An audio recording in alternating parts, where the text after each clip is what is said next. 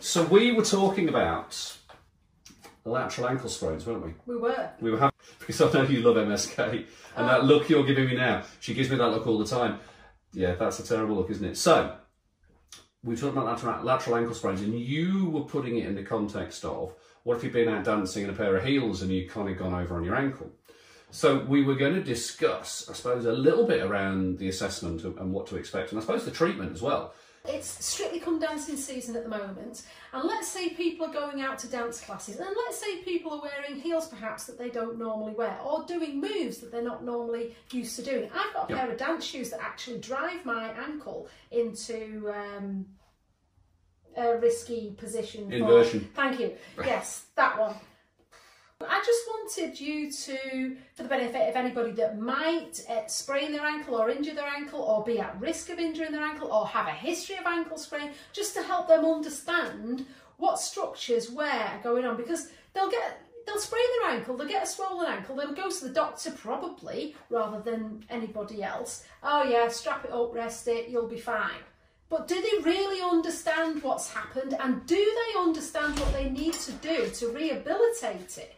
Which is a brilliant question. So there's three areas I would probably mark up anatomically when we're talking about an ankle sprain. There's the talus, or there's the lateral aspect of the talus. So the talus is this bone here. It's the one which sits kind of underneath the tibia. The tibia and the fibula. There we go, nice one. And it sits over the calcaneus. Your anatomy is brilliant. The other one's the fifth styloid process, which it doesn't look as prominent on your foot, but it is on the one here. And then also we have the fibula, or the base of the fibula around here. And if we're talking about ligaments, there are three ligaments which we know are going to be involved in this. One is the anterior talofibular ligament, because it sits anterior towards the front. The other is the posterior talofibular ligament, which sits on the bottom or the back part of the talus. And then there's the calcaneofibular ligament.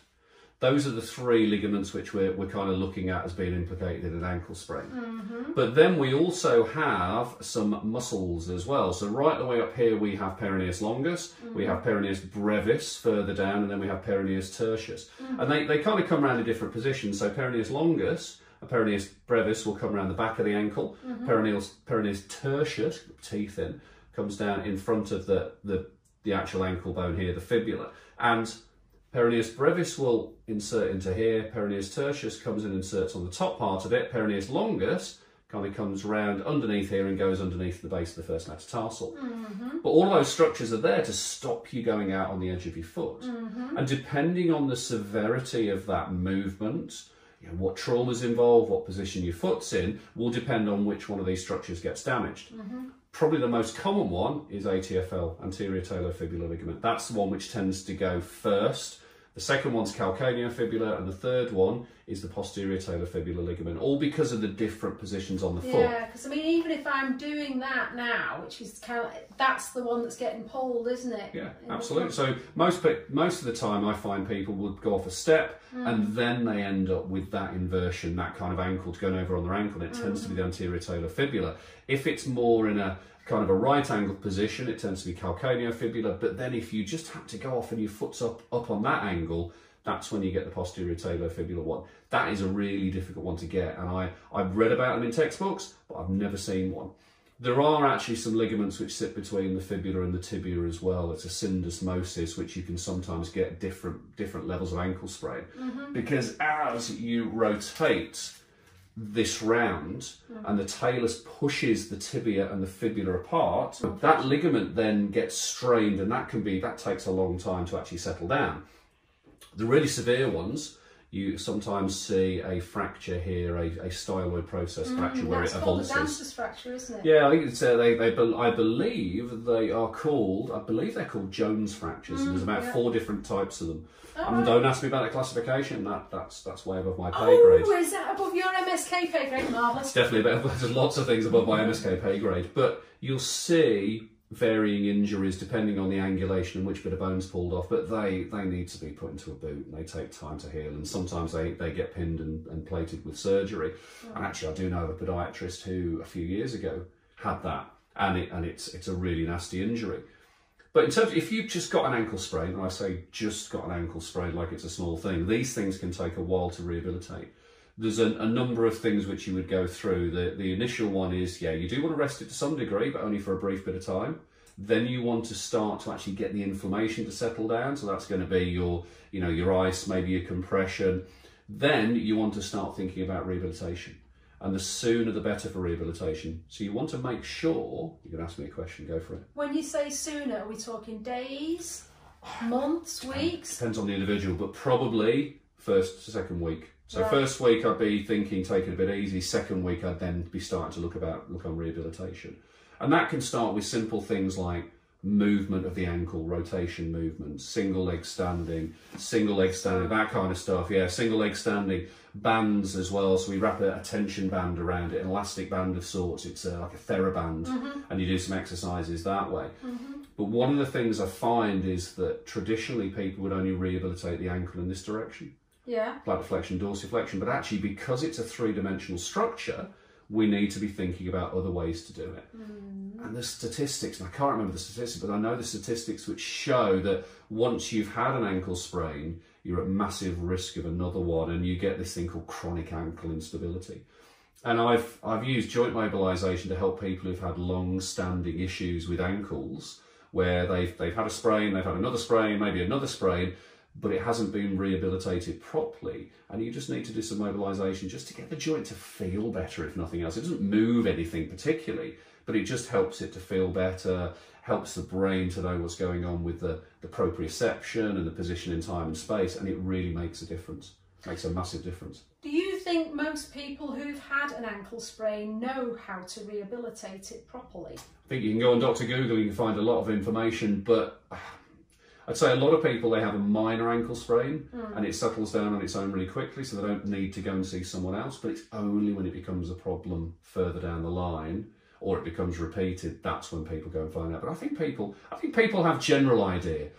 You know, talking about the rest and the rehabilitation, we've moved more towards rehabilitation now. Before it was very much, you know, rest, ice, compression, elevation. Now it went to police, which was protect, offload, ice, compression, elevation, and now it's peace and love. And I can never remember the full acronym for peace and love, but it's all about protecting initially, and then it's about rehabilitation afterwards. So I think there's a lot more information coming out now, but people are still a little bit in the dark about it.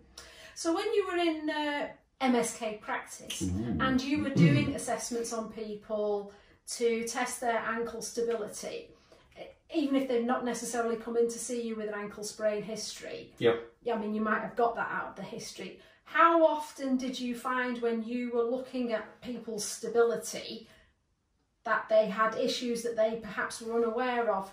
Huge amount of people with, I suppose, a weakness or fatigue very easily to the calf muscles. That's a big one.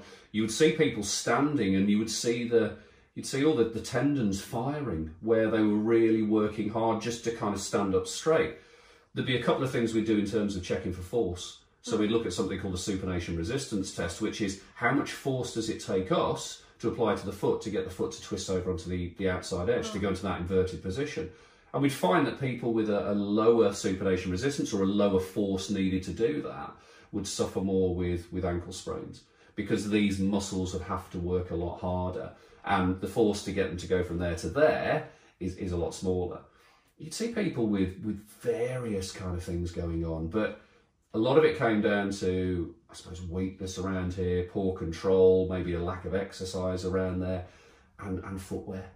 So the high-heeled shoe puts you into a higher position, more of an equinus position, and that means that the ankle joint tends to rattle around a little bit. And also, because it's a three-dimensional movement, you'll get plantar flexion, you'll get inversion, and you'll get adduction, and that just leads towards that kind of tilting over on the outside edge.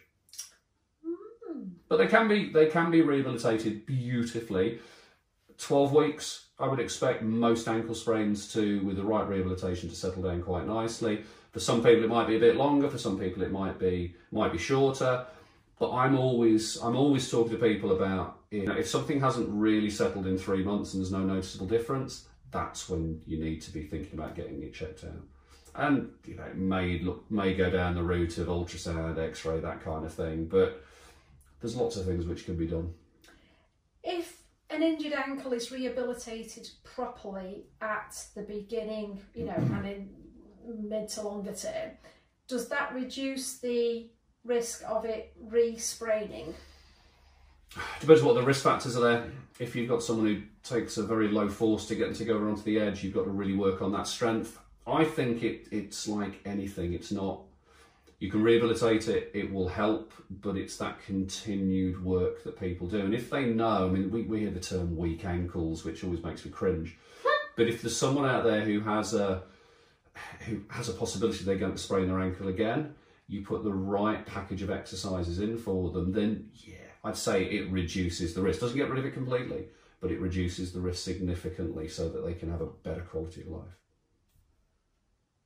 Cool. Thanks for explaining that, Ben. It's all right, and I hope this isn't a permanent marker as well. No, it's not. Oops. Cool.